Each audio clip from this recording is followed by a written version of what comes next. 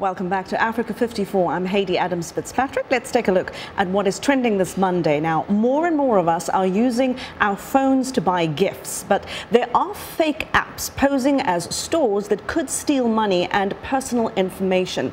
And don't think that the App Store has your back 100% of the time.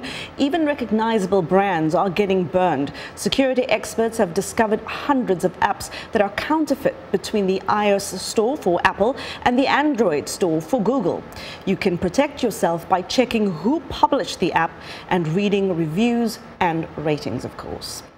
Well, speaking of online shopping, China's online retail giant Alibaba once again broke its sales record on the shopping day it helped create called Singles Day. Shoppers searched for deeper discounts and lower price tags. Sales on Alibaba's platforms raced to $1 billion in less than 5 minutes.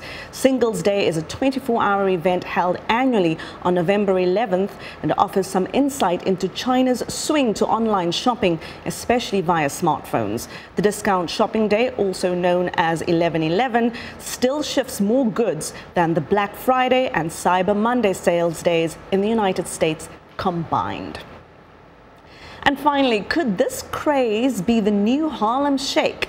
The Mannequin Challenge has taken the web by storm. It started in high schools, then made its way to television, rap concerts, politics, and professional sports, including the world's 8 top 10 tennis players.